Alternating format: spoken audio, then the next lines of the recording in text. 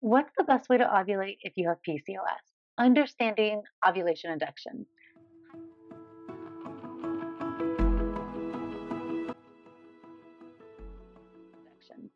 Hi, friends. I'm Dr. Natalie Crawford. I'm a board certified OBGYN and REI, so I'm a fertility doctor. And I am here to help you understand your body, your fertility, your health, your hormones, get pregnant, not get pregnant, all the above. So, subscribe to this channel and follow along if you would like to learn more about your body and your fertility.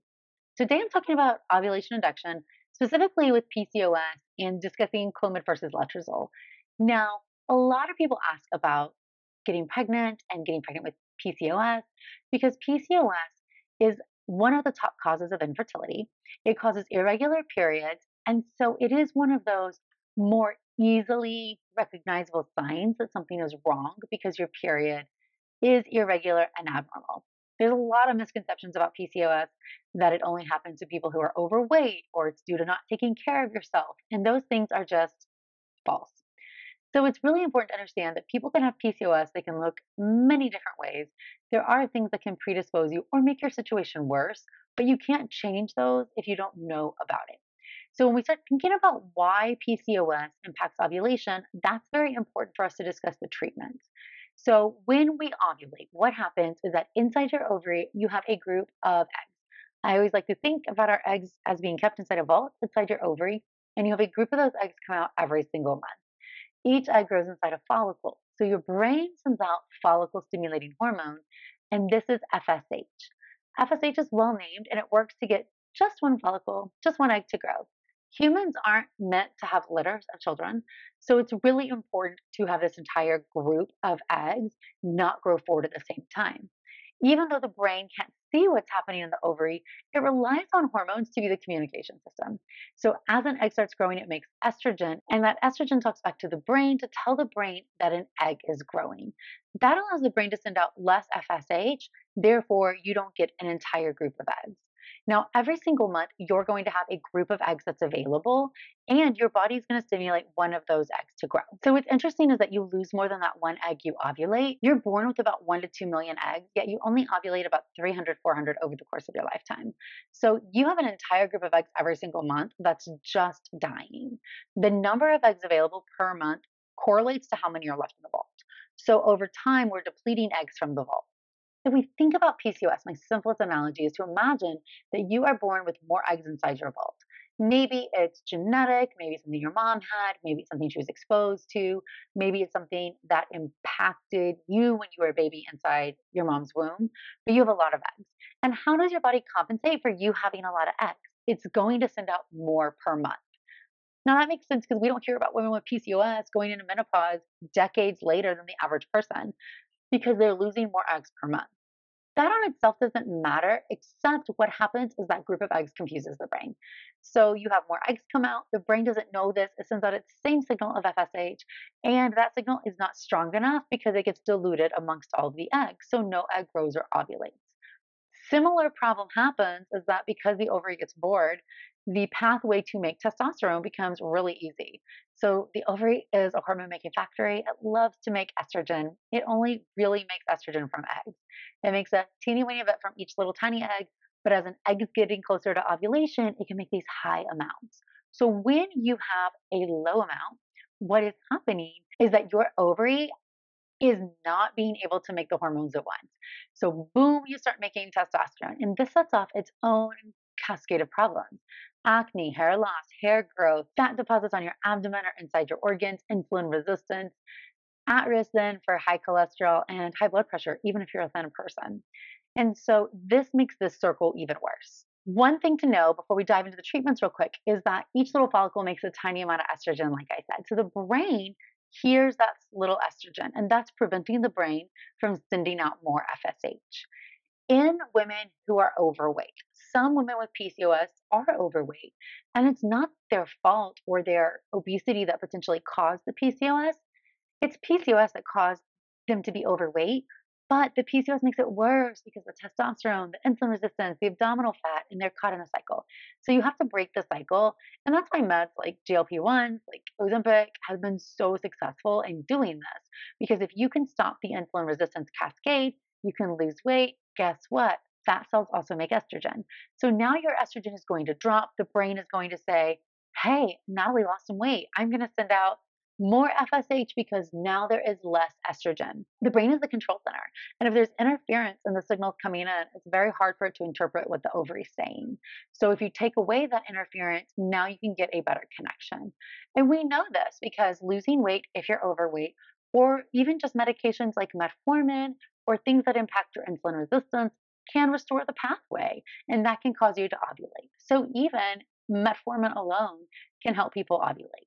Metformin is a diabetic drug, and it is something used to help improve your insulin sensitivity.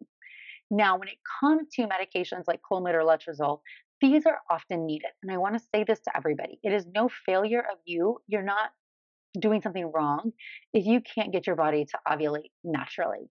With PCOS, there's a lot of emphasis on eating whole foods and having your body be in a less stressful state, getting good sleep, letting your body decrease inflammation and have cellular repair. But that doesn't mean you can always do it on your own, and that's okay. It's no failure. So ovulation induction is very common. The hallmark drug was Clomid. Clomid's been around forever, clomiphene citrate, and it works by binding the estrogen receptors in the brain. So now your brain says, there's no estrogen. Oh my gosh, I'm going to send out more FSH and then get an egg to grow. Now, because it's a brain block, it has some side effects that are less desirable, such as hot flashes and mood instability, and it impacts estrogen receptors, obviously not just in the brain, but other places like in the uterus. So in some people, you can have a thinning of the uterine lining. So robbing Peter to pay Paul, you're fixing one problem but causing another one. Letrozole is a newer line medication, and letrozole is something called an aromatase inhibitor. What this does essentially is that it decreases estrogen that is circulating in your bloodstream. So your ovaries are still making the estrogen, or your fat is still making the estrogen, but it is being lowered by the medication. So your brain senses the drop and then is able to come in and send out a stronger signal of FSH. Clomid has been used for a long, long time. There's a famous study looking at Clomid versus Clomid and metformin versus metformin alone, and essentially showed that the Clomid groups, with or without metformin, had such an improvement over metformin alone. Interestingly, in that study, Clomid plus metformin had the highest rate of ovulation induction, meaning most people ovulated on it, but it wasn't statistically significant from the Clomid only group. So the take home message was that Clomid should be used in patients with PCOS. Well, since then, we have a newer paper that was published in the New England Journal of Medicine, and this was looking at Clomid versus Letrozole. And this is a hallmark trial looking at ovulation induction and getting to live birth. So there were many different parameters looked at. So this study was called Letrozole versus Clomiphene for infertility in the polycystic ovary syndrome, published in the New England Journal of Medicine. This is a chart right here that you can look at that is talking about some of the main outcomes. So you have the Clomid group versus the Letrozole group. And statistically significant is the live birth rate, meaning people who took Letrozole over Clomid had a statistically increased probability of having a baby. 27.5% of the Letrozole group versus 19.1% of the Clomid group. When you look at this, because there was a hypothesis that this was going to be stratified based on your weight, that potentially people who weighed more or less would respond better to one med or the other.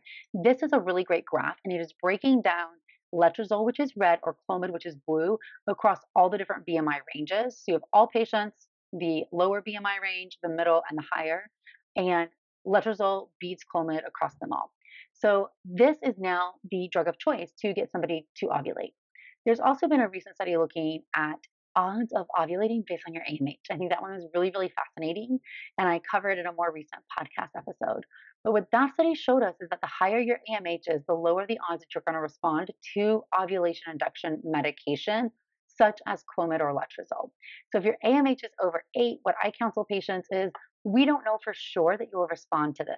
These are patients I think should be monitored by a fertility doctor. You should have ultrasounds to confirm you do in fact ovulate. Checking ovulation kits when your AMH is that high can be super frustrating, and your odds of a canceled cycle for an over response is higher as well.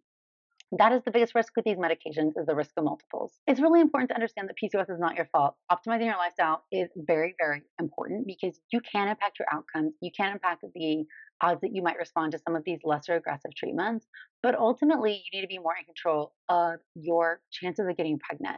Some people with PCOS will need to do IVF because it will be the safest and best option for them. It's not their fault. It's a technology that exists, and that is our job as fertility doctors to try to help you navigate. If you have irregular periods, you should get that checked. Your period's a vital sign. It should be regular, predictable, within 1 to 2 days of when you think it's coming. If it's not, please see a doctor. Please ask your questions below. We'd love to answer them. As always, you can get more information on the As a Woman podcast or follow along on Instagram at Natalie Crawford, MD. Thanks, friends.